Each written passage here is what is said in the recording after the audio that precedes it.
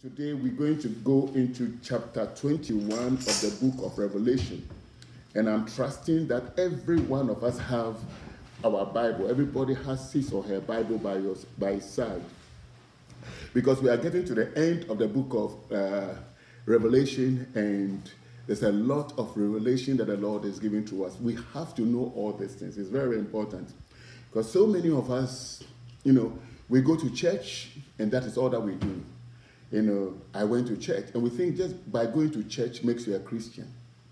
Or by sleeping in a garage makes you a car. It doesn't make you a car. No, it doesn't. To be a Christian is knowing Jesus Christ as your Lord and personal Savior. And walking with Him every day. Every day. Too often we are being told, once saved, always saved, eternal security, doesn't matter. And so many of us live this kind of loose type of Christian life, condoning everything that is being presented by the world, thinking it's okay. But no, being a Christian is departing from sin. We shall see it, Revelation chapter 21. Being a Christian, it entails much. It entails much.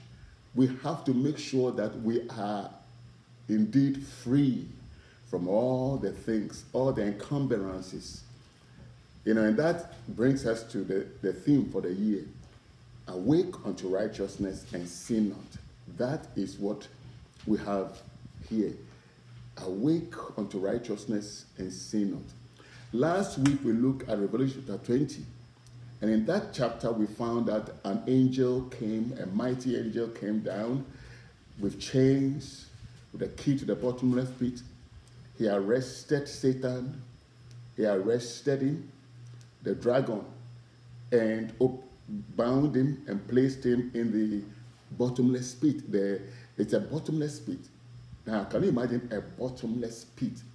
Which means that you'll be sinking and reaching for a place to support yourself and will not find any.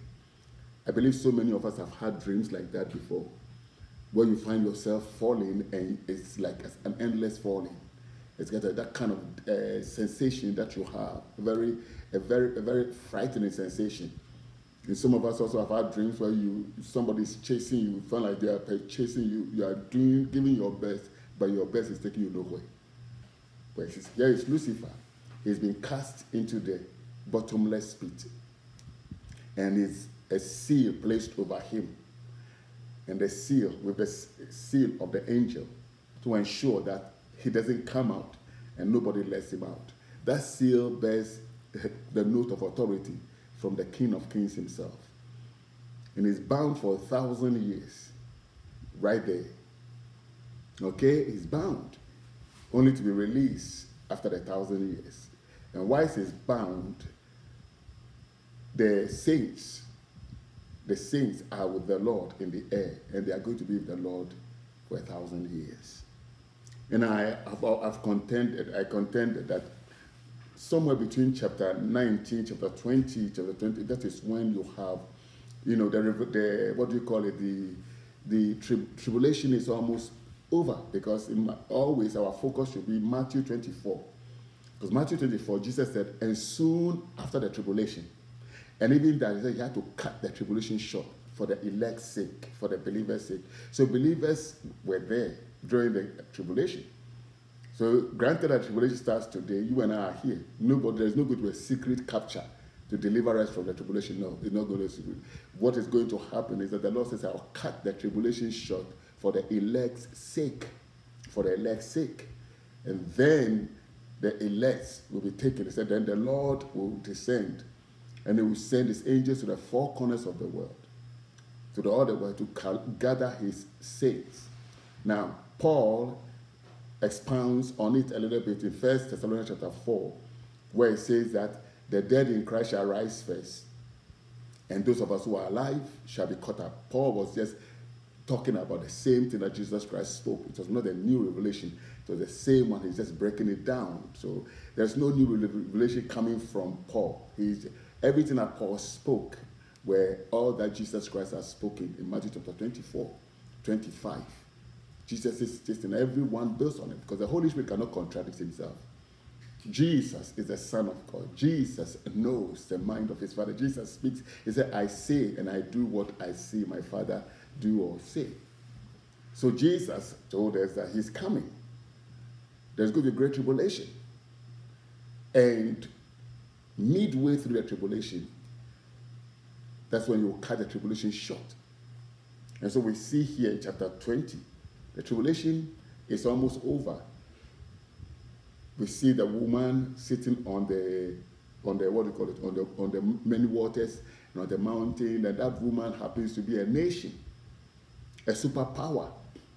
And I said, it could be us. It could be the United States of America. It could be China. We don't know yet.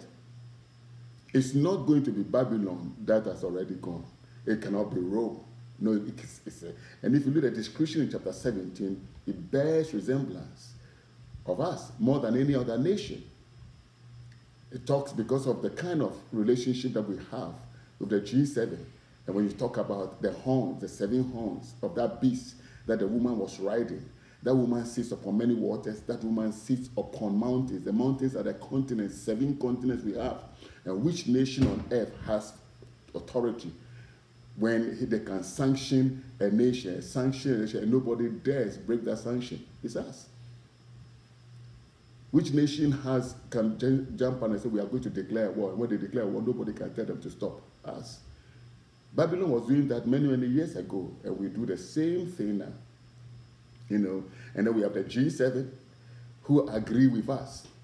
Just in February 4th, just this February 4th, there was this executive order that was signed by the president that every country that receives aid from us should legalize homosexuality. And then he released funds, signed the executive order releasing funds, making it available for Planned Parenthood and all those to perform abortion. Something that was banned, but now he releases them all. So and then all of the nation buys into it. So when they say the woman, she makes the nations drink of the wine of her fornication. We see all these things. It's always good that we look at things and look at the Bible and then ask God, God, open my eyes to see what this is about. And we see striking resemblances. So we cannot try to shy away from what is the truth. It's there for us to really know the days and times that we are in so we can prepare ourselves. Because, my beloved, we are not too far away from it. Let us not kid ourselves. Jesus Christ said, love not the world. We are in this world, but we are not of the world. We are in this world, but we are not of the world. So we cannot cover up anything that the world does. It has to be exposed. And the Lord shows us those things that we show which can be ready. So we see in chapter 20, Satan is bound. He's the deceiver. He's the one who deceives the kings and the leaders, rulers of the world, to do what they do. It is Satan. He deceives the people to make them think that a man can say that I am not a man, I'm a woman.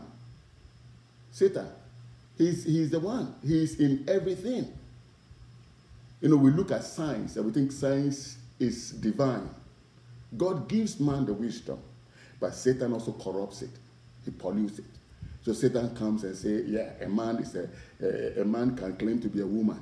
A woman can claim to be a man. He was born that way. Now, by the way, tell me, which hospital in Greensboro here, will not go too far away, where a woman goes there to give birth, and as soon as the woman gave birth, the nurse said, hey, baby has been born. A big bang of mama said, what kind of gender? Oh, this baby is gay. Have you seen that before? Where they say a boy, and say, no, he's a gay. Or it's a lesbian, a boy is a lesbian, and no. When the baby is born, they tell you whether it's a male or what? Female. That's all we see. So now you can see the others.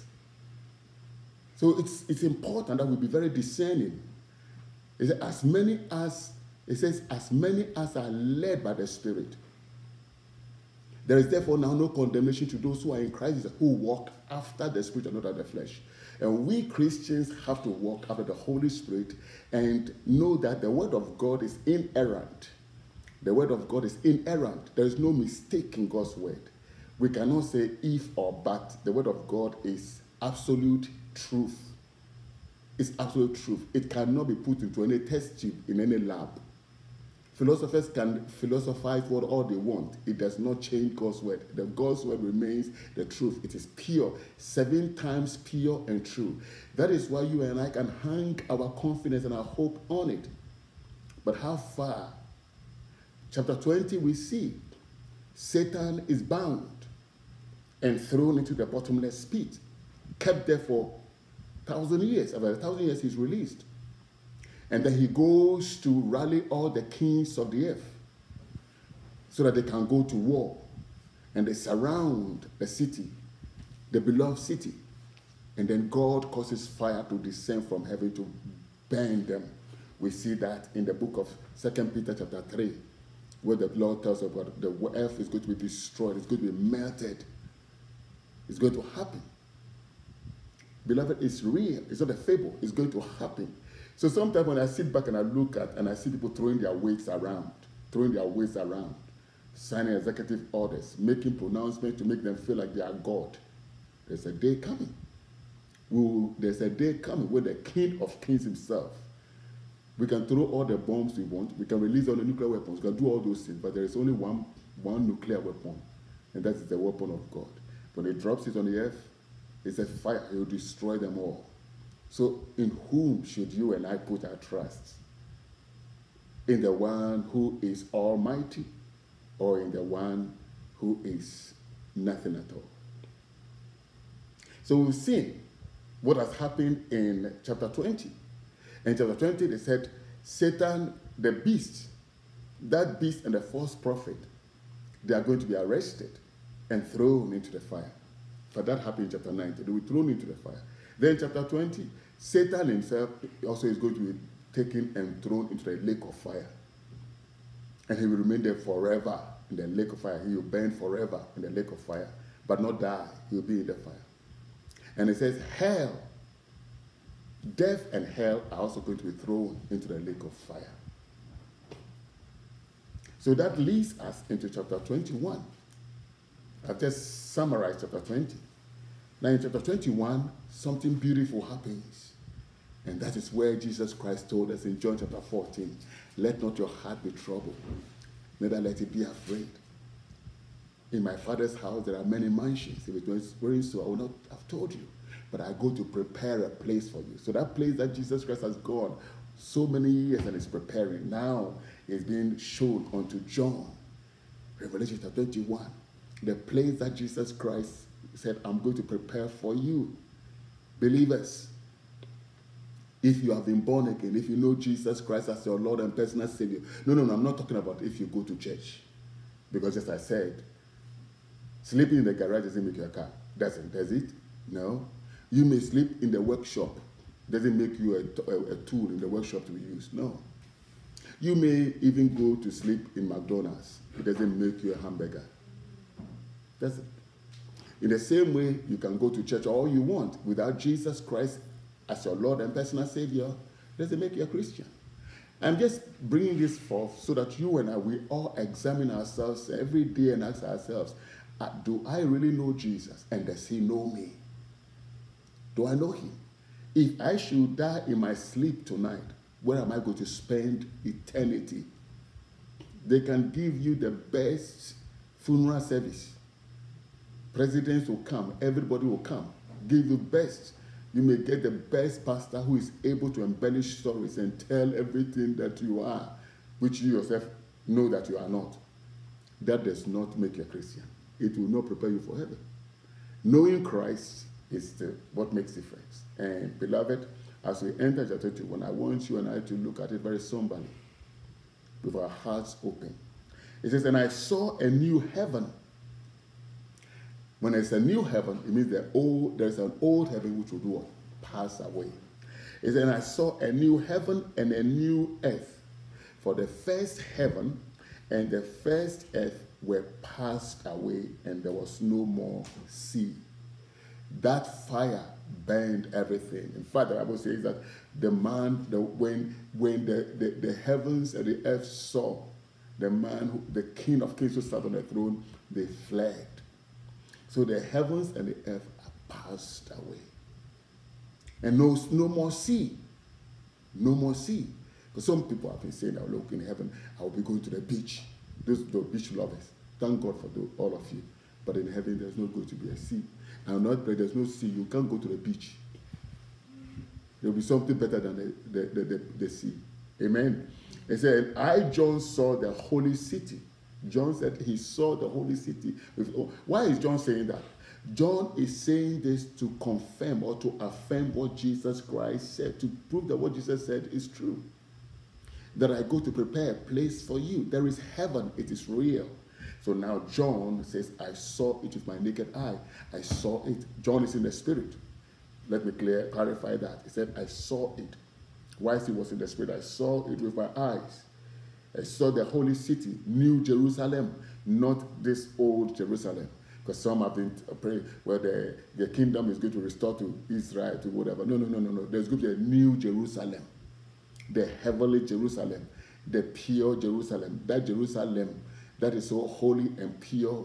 That Jerusalem that does righteousness, that fears and reverences the King of Kings. It says, and I saw the holy city, New Jerusalem, coming down from God out of heaven, prepared as a bride adorned for her husband. So beautiful, so precious.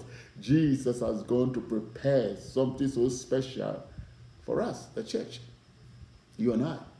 Granted that we abide in him, faithful. The Lord is giving John a glimpse of this beautiful city called New Jerusalem. New Jerusalem, not the old. I have been to Jerusalem. It's not like this Jerusalem. In that New Jerusalem, there's not going to be broken walls. There will not be wailing walls. There will be none of those things. And for in that New Jerusalem, all those who know Christ, who have come through the blood of Jesus, are going to be there. There's not going to be any difference. Hallelujah. When I say no difference, all, black, white, everyone who has been redeemed, bought, blood washed will be there. And it says, and I heard a great voice out of heaven. John is talking to us. He said he heard a great voice out of heaven. A great voice. Whose voice is that? The voice of the King of Kings and the Lord of Lords. And I heard a great voice out of heaven saying, behold, the tabernacle of God is with men. Wow. The new heaven. God's dwelling place. God's dwelling place is going to be with us. The tabernacle of God is with men, and he will dwell with them, and they shall be his people, and God himself shall be with them and be their God. In John chapter 14, from verse 21, Jesus said, those who obey and believe on him and do his will, the Father will love them, and he and the Father will come, and they will make their abode in that person. You and I. But now here he is coming. God is physical. His physical presence is going to be amongst his people. There is a day coming. John is telling us by the Spirit that it's real. So don't lose hope. Don't lose hope. Don't let the world beguile you. Don't let all the pleasantries and the dainties and all the promises that are being made, by men cause you to have a second thought. Heaven is real. It is prepared for those who love the Lord and who are abiding faithful in him. Beloved, there is a rest coming. There is a rest, R-E-S-T, coming. And that rest can only be found in this new city, New Jerusalem, the heavenly Jerusalem, where God himself will abide with us. He will dwell with us. His presence alone will be a rest for us from all the senseless wars and all the viruses, the biological warfare that is being waged by humans just for dominance. Those who have the technology can manufacture viruses. Those who have bacteria, whatever they spray over people's land to create desertification so countries will not be able to grow the agriculture and all those things that are being done in the name of what? They will all come to an end. That New Jerusalem will not have any of that. It's coming. is coming. And God shall wipe away all tears. My beloved, do you go to sleep weeping? Or during the daytime full of tears because of things that are not going right? Or you are weeping because of the moral depravity that our world has been plunged in? You turn every corner and what you see? Filth. All that you see is filth. And you are weeping even for your children, what they are being taught in schools, things that ought not to. Your children are being exposed to all those things, and it's causing you to weep and weep. Say, Lord, when? Well, there is a day coming when all these tears will be wiped away, because God is going to bring all those things to a screeching halt. There's going to be righteousness, holiness. You will not be dealing with all those kind of things that humans have invented and forced, shoving it down the throat of everybody else to swallow. All those things will come to a screeching halt. The Lord will wipe them all away.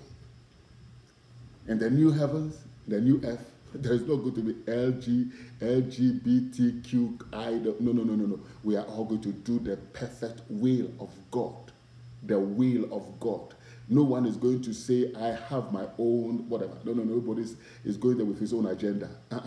It is God's agenda. That is it. And God's agenda begins here on earth. That we have to have Christ in our lives. That we have to be holy. That we have to be awake unto righteousness and sin not. And if you are not that way here, don't expect to go to that place, because that place has no room for those kind of lifestyles. Has no room. Everyone that will go to heaven has to be one that has repented and turned from their wicked ways and surrendered their lives to Christ. Not those who try to, argue out and try to say, no, this is not or this was written by something. This is white man's religion. There's nothing like white man's religion in it. It is God's word, and that is it. White man's culture. No, it is God's culture, heavenly culture. The word of God, everything here is the heavenly culture. Holiness, righteousness, purity, truth is here. And it's being unfolded in front of us. It says, and God shall wipe away all tears. All tears. Have you lost loved ones lately? Have you lost loved ones which is causing you to be grieving? My beloved, there is coming a day when all the tears will be wiped away. I thank God He gave me a song. God shall wipe away all tears. The kingdoms of this world are becoming the kingdom of our God. And we play so you can hear. God will wipe away all tears. And God shall wipe away all tears from their eyes, and there shall be no more death. My beloved, there shall be no more death. There's coming a day when there will be no death. In only one place, heaven, there will be no more death. In heaven, there will be no more what? Death. No more death.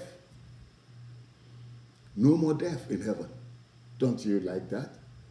Where your loved ones will be with you forever. Where you'll be in the presence of the Most High God, the King of Kings, the Lord of Lords. Where you'll be enjoying the most beautiful music that has ever been sung. I remember that day way back, 1973, 74, at Sumse Tech in Ghana, high school. I was just in high school, boarding school. When these two angels came, one at my head and the one at the feet of the bed. That day I was in deep sorrow because I thought I've sinned against God and disobeyed His voice, because I had a boil on my thigh that the Lord told me, don't lie, don't sleep, because He was about to heal it. I was trusting Him for healing because I didn't want to see the doctor to go and cut it. And that night, after I finished praying, after fasting, I came to sit on the bed. I was so tired. I heard a voice, don't sleep. But I was too tired, so I just put my head on my bed. Just about when I was about to sleep, I felt this liquid flowing down my thigh. And when that happened, I said, Lord, I have sinned against the Lord. I was so grieving in my spirit. And that was when the Lord sent these angels came. And they sang this sweet soothing song. They sang. The music sank deep into my spirit. It's like it was purging all the sorrow. Maybe that was when the Lord gave me the grace, the gift of writing songs. Could be, because from that point on, I was writing songs, all the way from Susek Tech, writing songs.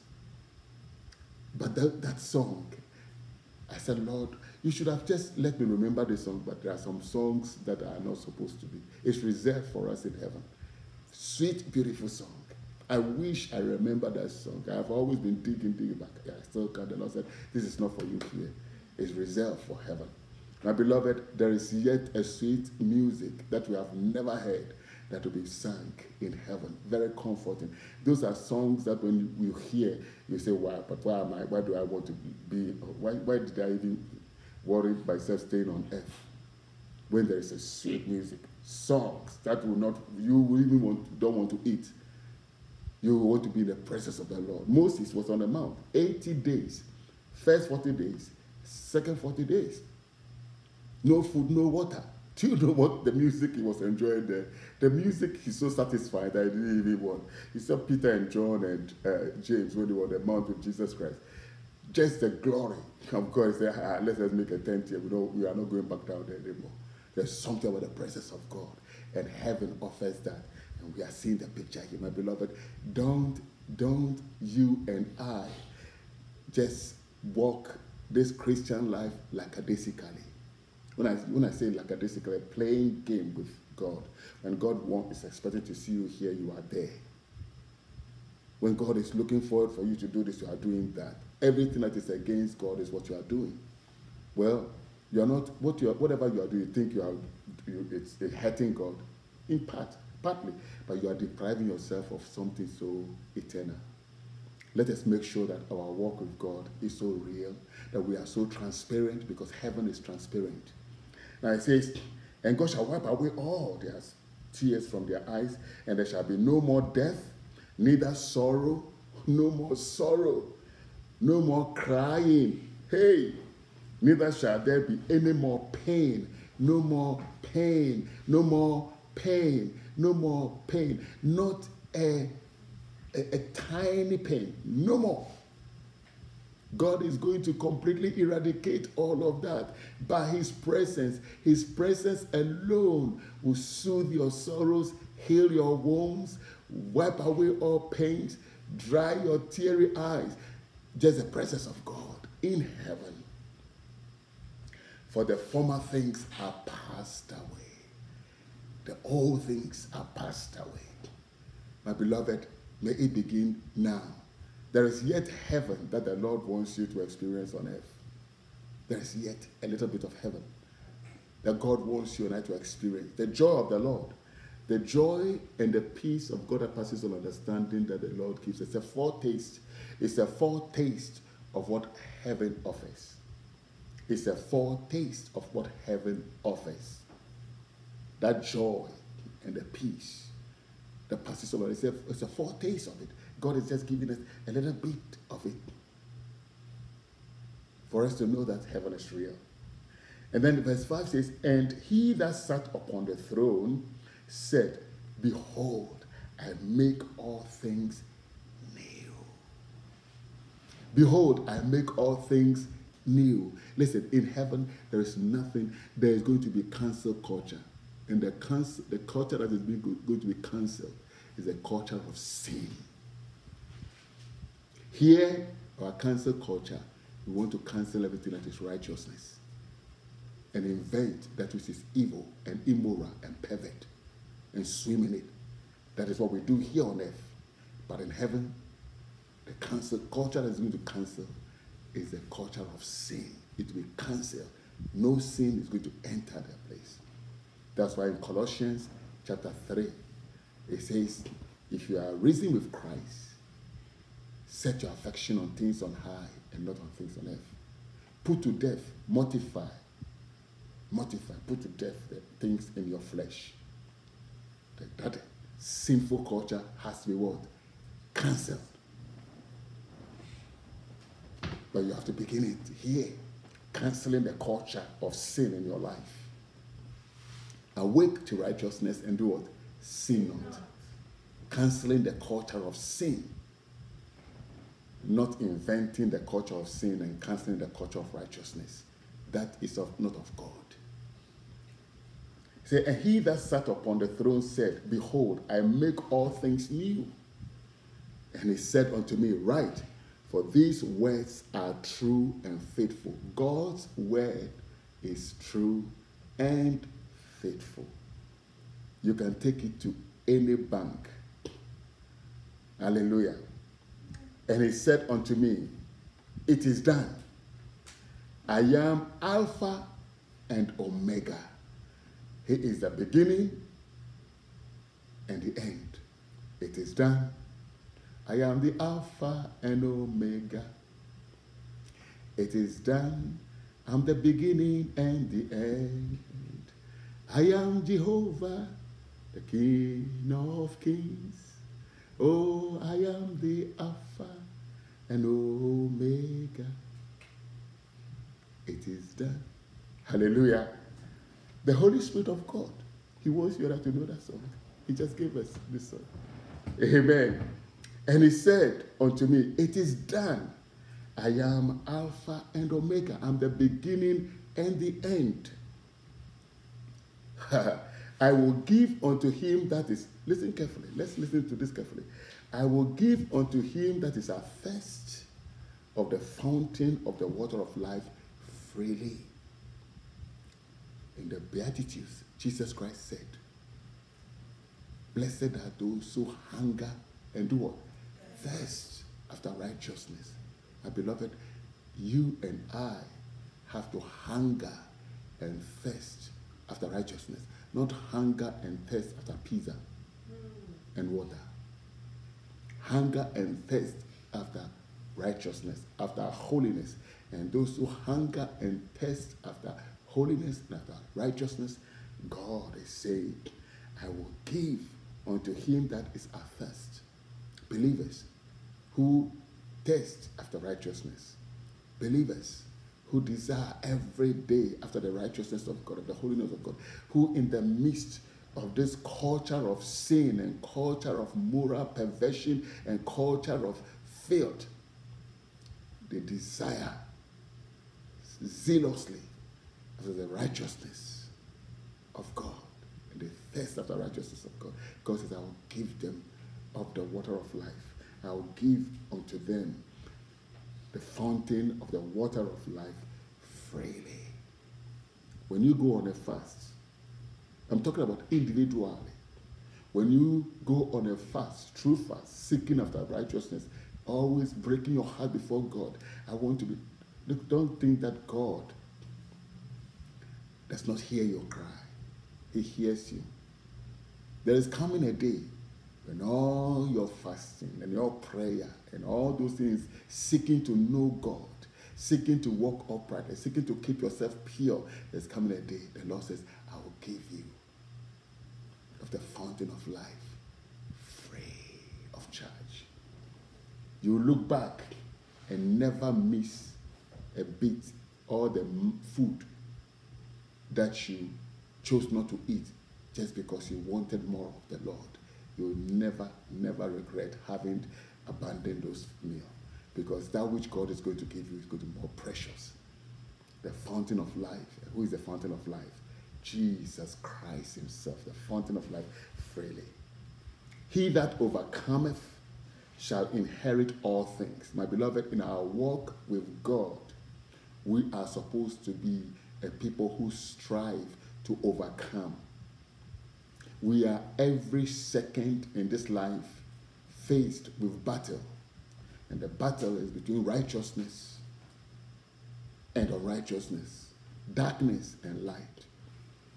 Righteousness. We are in a battle. Paul says that we war not against flesh and blood, but against principalities and powers, against spiritual hosts of wickedness in high places. There is a battle for our souls. So we are in a daily battle, striving against sin. In the book of Hebrews, it says, in your strife against sin, you have not yet, it says, you have not fought to the point of shedding blood. So many of us, we readily and easily just give up. and we flow with the world. Try to play it safe, compromising with sin. We lend our eyes and our ears to things that are not of God. And we spend precious time, God's precious time, listening to embellishments and lies and gossips, innuendos, and things that are destroying fellow human beings. And we call it news. We are to overcome. So he that overcomes shall inherit all things. Do you see that? It didn't say some things. All what? Things. You have to overcome to inherit all things. Now, if there is something called once saved, always saved, eternal security, where do I have to overcome? I've been born again. I don't need to. This thing. No, but there is a battle every day. And you and I have to overcome sin. We have to be able to say no to sin and yes to righteousness. We have to be saying no to the flesh. Because the flesh is always domineering, wants everything. The flesh wants food. The flesh wants to be fed fat. The day you say you want to fast, that is when the nose becomes highly, highly sensitive. Can smell better than a dog. Can smell something very, very far. The day you want to fight, that's where your nose can begin to smell things far, far off. And your appetite grows. Satan is very crafty. And he works through the flesh. But you and I have to what? Overcome it. He that overcomes shall inherit all things. And I will be his God. And he shall be my what? Son and daughter. Lest the women will say, we have been left out. No. God is not leaving you out. Say, you will be my son and you will be my what? Daughter. But you have to overcome. You have to overcome to be a son of God or a daughter of God. You and I have to overcome. We can't just go through the emotions. We have to overcome. Overcome what? Temptations, trials, and all those things. All to the point of being willing to die for the sake of the gospel. Are you willing? During the days of tribulation, the Bible says that there are people are going to be required to have a mark of the beast. And that is the only license that you can have to be able to go and buy and sell, do business, and all those things. How many of us will say no? How many of us will be able to go back and say it is written, man shall not live by bread alone, but by every word that proceeds out of the mouth of God? How many? The question is up to you and I to answer. But we have to awake unto righteousness and sin not. And this is the time for us to make preparation. Now look at verse 8. Please look at verse 8. And it's very important. Let us look at verse 8. Say, but the fearful. Underline that word. But the fearful. All through scriptures, you see prophets when they are speaking, ministers, the apostles, when they are admonishing the people. Even Jesus said, he said, fear what? Not. There's something about that. He said, fear not. Be not fearful. Be still and know that I am God. There is something about the fear. The Bible says this. It says, perfect love drives away what? Fear. There is something about fear, and fear can cause you and I to be driven away, to be turned away from it. It says, but the fearful, COVID-19 has come. There are so many of us. You know, it's very interesting. I went to a store on Battleground. When I go into the place, T-Mobile, when I got there, it's closed. I said, they've been shut down. I said, what happened? They said one person got COVID-19, so they shut it down. So they shut it down for about 2 weeks or 30 days. I went past there, it's open. Open, and they've gone back. They're not afraid. It closed, shut down, and they've gone back. But I tell you, there's believers, some churches, people who don't even want to go to church because they are afraid. The store, they are going. Walmart is open. The same people who will not go to church, you see them at Walmart. We are not fearful when you go into Walmart, or going to Target, or go to Costco, or going to Home Depot, or going to Lowe's, or going to McDonald's, all those places, Burger King. We are not afraid, though. But church, even when you are having it outside, as if the church is where COVID-19 is manufactured. No, this is reality. We'll go to Walmart without thinking what? No, not a second. We'll go to Food Lion. We'll go to everywhere but the church. The fearful. Say the fearful and unbelieving. Beloved, this is truth. Truth must be told. So we can examine our motives and go through our hearts. If we can go to all those places and we are not afraid. Oh, at Walmart, they sanitize their place. Oh, yeah, is that true? Okay. They spray. Once you are there, they are spraying. There's a helicopter in the Walmart that is spraying and killing COVID-19 in the air. Say, but the fearful and unbelieving and the abominable. See, the abominable, look at the abominable things that the nations are encouraging. Abominable things. Abominable things which the church also has married and bought into. Abominable things, abominable lifestyle. Listen, anyone, God does not give us the license to go and harass anybody because of a lifestyle. But the same God also wants us not to be unequally yoked or to condone that lifestyle. Sin is sin, and we have to rebuke it and correct it. Even if it's a member of your family. Someone was asking me, but how about if you say your child is in, I love my child, but I'm not going to condone what? The sin. I'm going to make him know or her know that this is sinful, and if you don't repent and turn from it, you are going to go to a place you don't want to be. But so many of us, we coddle it, and we hide behind, that is, God says you have to love. Yeah, God says you should love, but you don't have to love the sin. You don't have to love the sin. You know, in some of the third world countries, most they have this culture, what do you call it? A man marrying 2, 3, 4 wives. Polygamy. And you see the same people today who are promoting LGBTQI lifestyle. They're the ones who frown. Hey, a man marrying 2, 3 wives and blah, blah. We frown on that. But we encourage this perverse lifestyle. There's something wrong. There's something wrong. Why do you frown on that and encourage this? Why don't you condemn both? But you see the hypocrisy, the stark and rank hypocrisy. And so many Christians, so many believers, some people call them unbelievers, have bought into this culture. But the Bible is saying the abominable, that which is abominable to God, an abomination.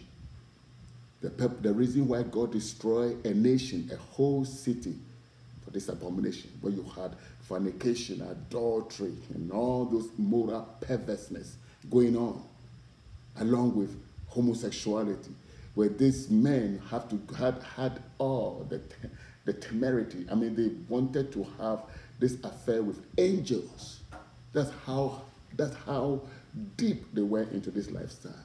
And God said, no, I've had enough. So he had to destroy Sodom and Gomorrah. And here we are even exceeded the sin, the abomination of Sodom and Gomorrah. We have exceeded it. We have exceeded it. So how do we expect God to escape God's judgment? We can't. And the Bible says, but the fearful and the unbelieving, and the abominable, and murderers. Do you hear that? Murderers of babies. Abortion. You call abortion healthcare. We have a way of sanitizing things to make it look innocent. It's murder. We glorify it. It's a murderess. And we start with abortion. And so the senseless wars that we kill people, this thing, and all the killings that goes on, murderers and all these things. God says, murderers, and whoremongers. You see that woman sitting on the water in chapter 17? She was a great whore. She was a great whore, the mother of all whoremongers. That nation is a whoremongers. Who's a whoremonger? Prostitutes, and on and on. Who's a whore? You know, if you're a Christian and you are married, you are so married to the things of this world, you are practicing whoremongering.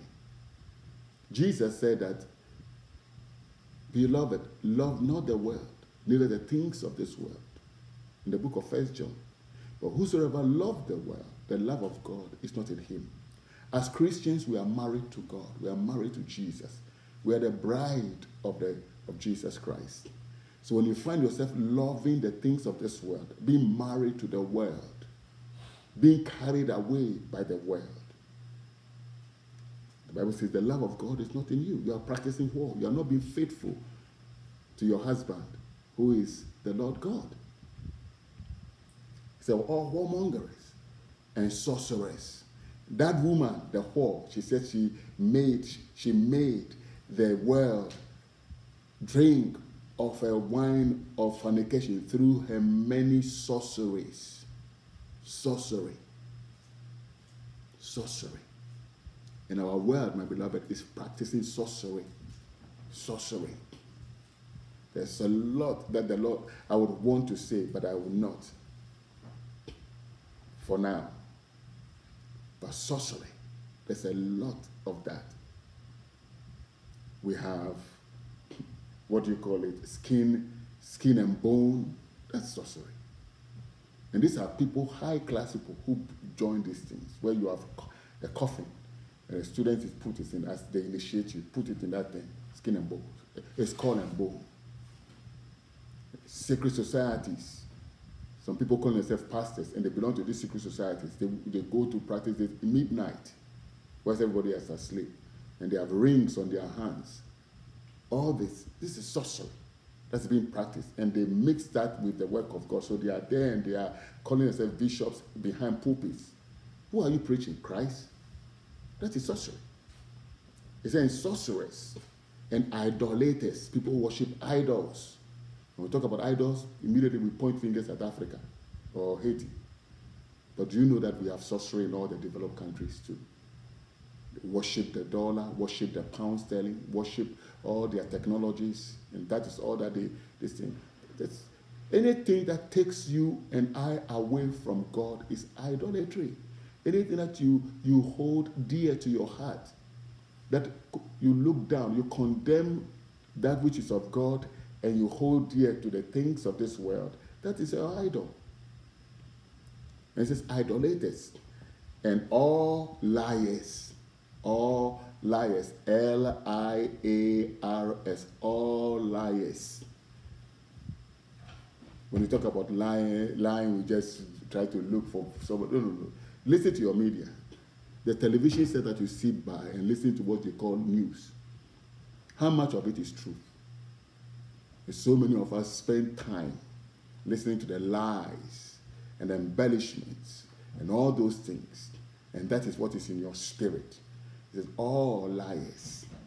We have to examine ourselves and make sure that not a little bit of these lies enter into your spirit.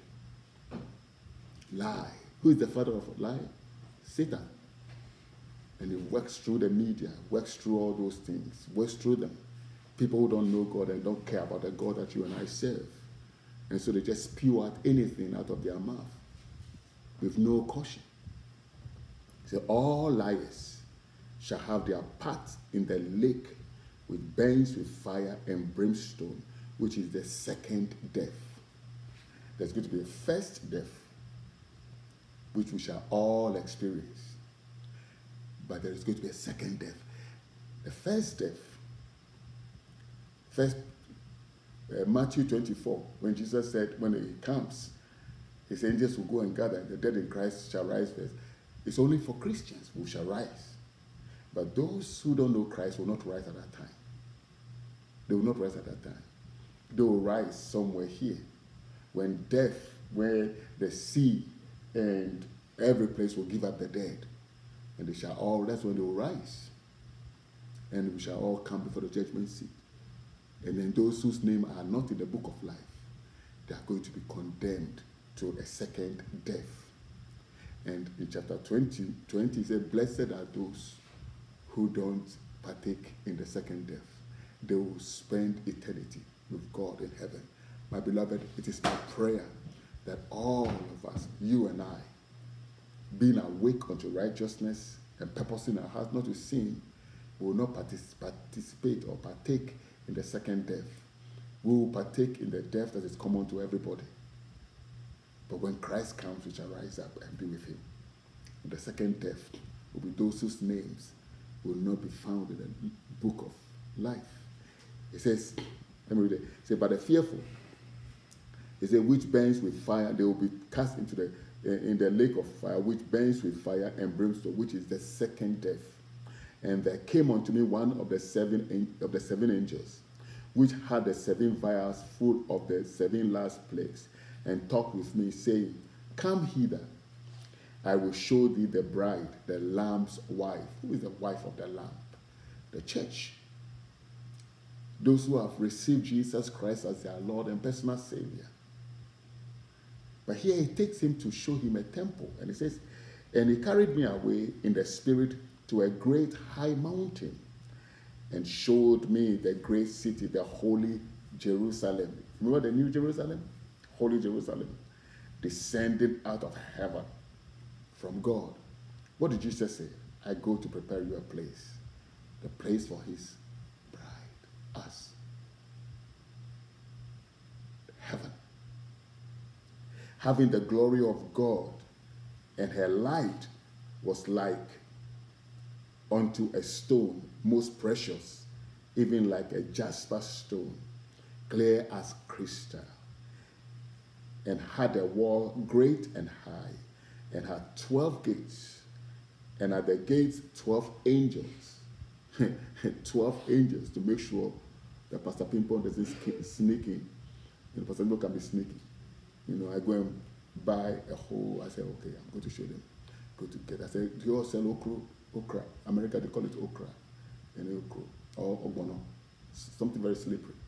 So I go and boil it, slime it, and then cover my whole body, make me, so that when you hold me, I'll just slide into heaven. It won't work. It won't work. Hallelujah. It won't work. It says, and had a wall, great and high, and had 12 gates, and at the gates 12 angels. And names were written upon thereon, which are the names of the 12 tribes of the children of Israel. So I said, Pastor, why is it the name of the children of Israel? Well, they are the people of promise, okay, the patriarchs, and their names are written there. And also the 12 disciples, they are the pioneers, forerunners, okay? But that doesn't mean that it's not a place for all the Gentiles or all of us. No, that is a place for all of us. But there's Abraham and all those people. These are patriarchs. These are the people that the promise came first to. It says the salvation first to the Jew and then to who? The Gentile. See, on the east gates, on the north 3 gates, and on the 3 gates, on the south 3 gates, and on the west 3 gates. On the east 3 gates, so there's 3 gates each. And the wall of the city had 12 foundations, and in them the names of the 12 apostles of the Lamb. My beloved, heaven is so preciously beautiful and so beautifully precious. It's a place that Jesus Christ promised for you and I. But you cannot just enter in there. And I cannot just enter in there. It is only for those people who are awake unto righteousness and who purpose them not to sin. People who hate sin with a passion.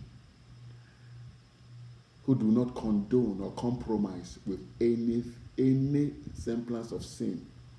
Paul writes and says that, he says, flee all appearances of what? Of evil. Every appearance, that which appears evil, flee from it. What is he talking about?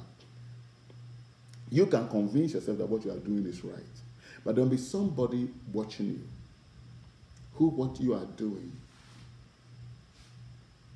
as far as this concerned, sees that there is evil that you are doing. And so because of that appearance, just the appearance, Joseph was alone with Potiphar's wife. Alone. And she offered him scholarship. But Joseph said, no, I won't take this scholarship. Even the very fact that you are even coming close to me and trying to pull on me, if somebody comes, if your husband comes and sees that picture, it is an appearance.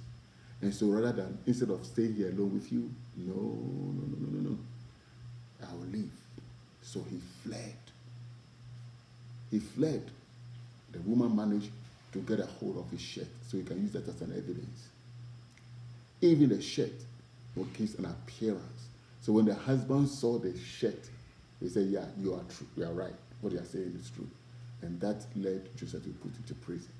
If the shirt gave that appearance, how much more you, opposite sex, man and woman, not married? What about you in the bank? Have a bag, counting money, and reaching into your bag. Perhaps you're not putting anything in there. It's just that you're reaching for your dollar. But just because of the appearance, somebody may say something. So because of that, you have to shun all appearance. All appearance of you. Don't give anybody the reason to think. That's what he's saying. Paul said. Shun all appearance of evil. There is heaven. It's real.